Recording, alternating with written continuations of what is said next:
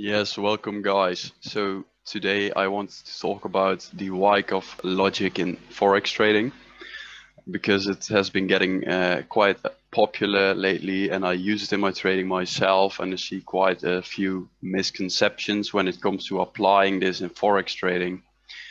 So that's why I wanted to make this video. What you see in front of you are the schematics Wyckoff uses to identify and analyze supply and demand in trading ranges to identify what the bigger player is doing and potentially join him. As you can see on the left, we have accumulation. This is the start of an uptrend. It doesn't always look like this.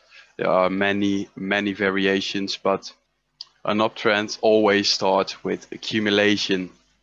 And during that phase, the bigger player is accumulating his order. He is scaling in positions because if he just put his order in, he would push the market and he would cause slippage for himself, which causes a worse fill price, which causes drawdown and which increases chances of losing.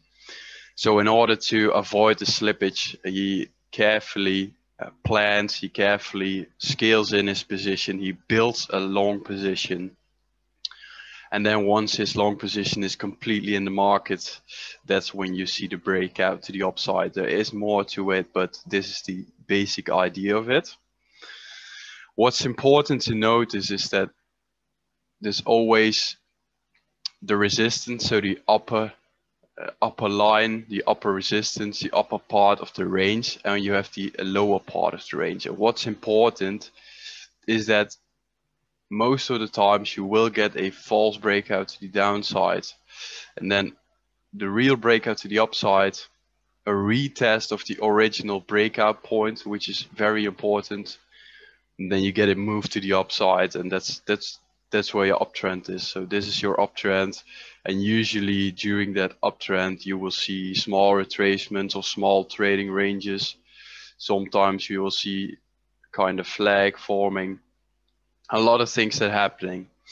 So that's accumulation. Distribution is almost the exact opposite. Again, a range is forming. You see usually the end of a trend is indicated by a strong move. And why is that happening? A lot of people, when they see a strong move, they're going to buy. And that's exactly the opposite what the bigger player is doing. There's a big move, everyone is buying, so there's enough liquidity to sell his position to. He sells his position and then starts accumulating a short position. And that's basically the idea behind Wyckoff. So what he does is he identifies the supply and demand, he analyzes the supply and demand in a trading range using volume and price action and time. In Forex we don't have real volume, so I only use price action, but even the price action in ranges can be very telling of what's actually happening and what's actually going on. So I want to look at a chart to help you identify these market phases and how you can profit from them and how you can trade them in Forex.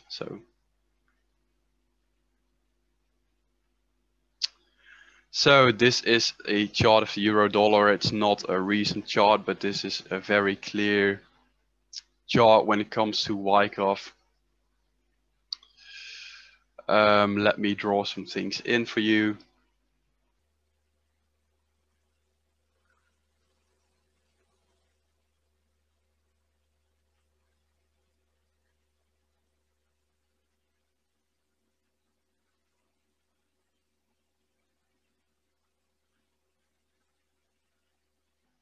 Yeah, so if you remember the chart I showed you previously, I'll show it again. You will see a lot of similarities.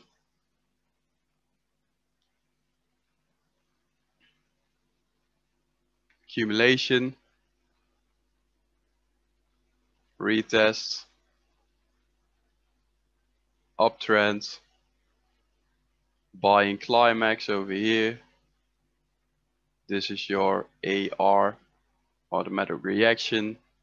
The failed rally is also called the UTAD, and then a shift in movement and a downtrend. So let's dive further into this. Let me clear all the drawings. Yes, so what's actually happening?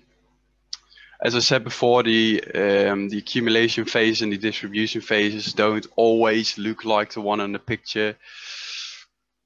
So this is an accumulation phase, but as you can see, the range is quite sloppy and it's moving down, but it's still an accumulation phase. There's a big player accumulating a long position in this phase. And what's important to notice is the fact that is the aggression of the moves. I mean, as you can see, we have a downtrend and we end up here, and look at this massive wick on this candle. This can only be caused by aggressive buying from a big player. This is a massive wick, very aggressive buying, and that's your selling climax. As you can see, a strong move to the downside and then a very strong reaction. And as you can see, once that price level gets hit, there's another strong rejection and then a violent move to the upside. It's very violent. We don't see this earlier. As you can see during the previous retracements in the trend, this one is very, very violent. So that tells me that something is up. They also call this the change of character, which means there is something happening. The character was a downtrend with normal retracements, and all of a sudden these retracements get very aggressive and very strong. That tells me that there's someone scaling in a big position.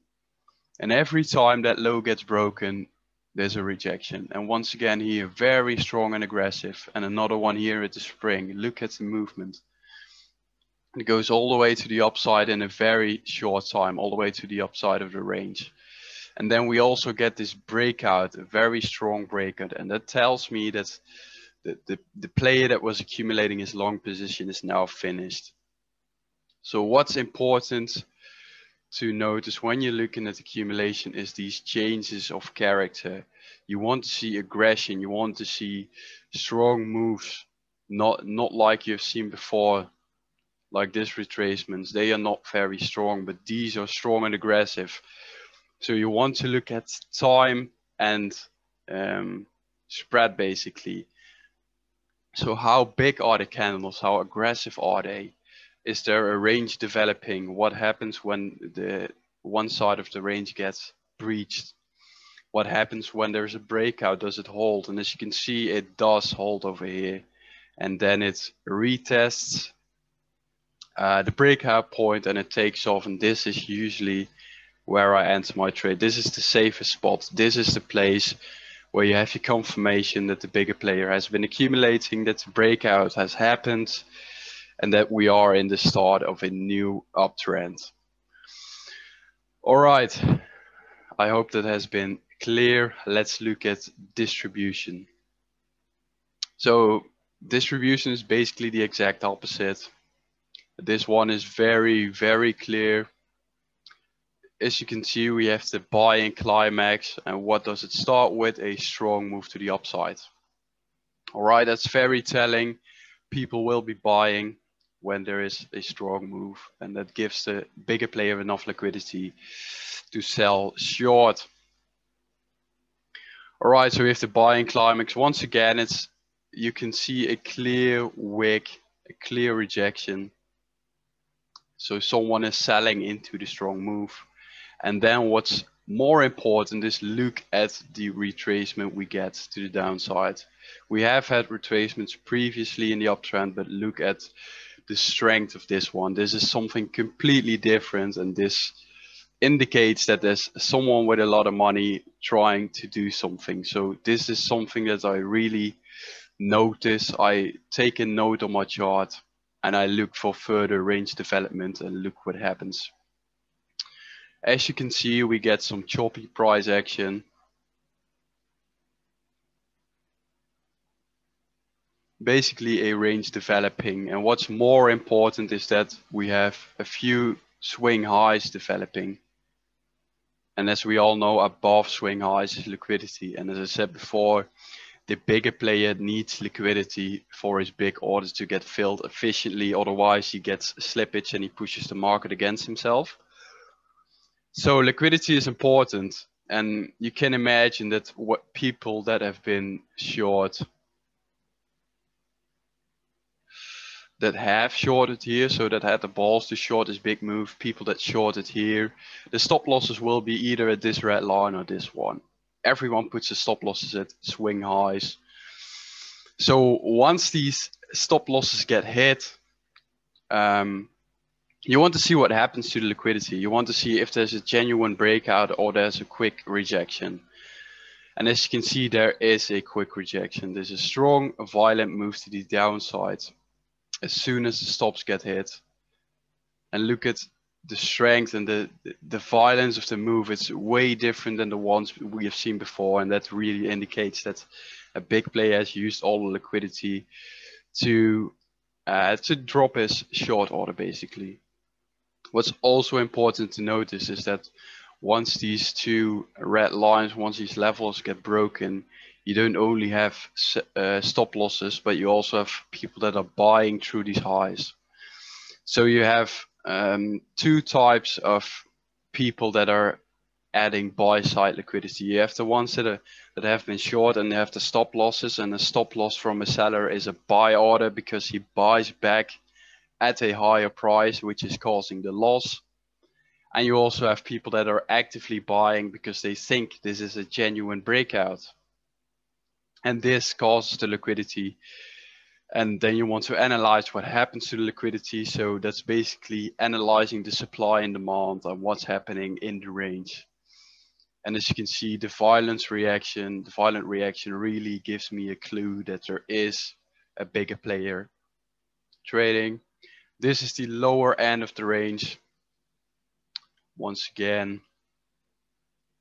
my entry is the breakout. This is my confirmation. This is the confirmation that there has been a big player getting short.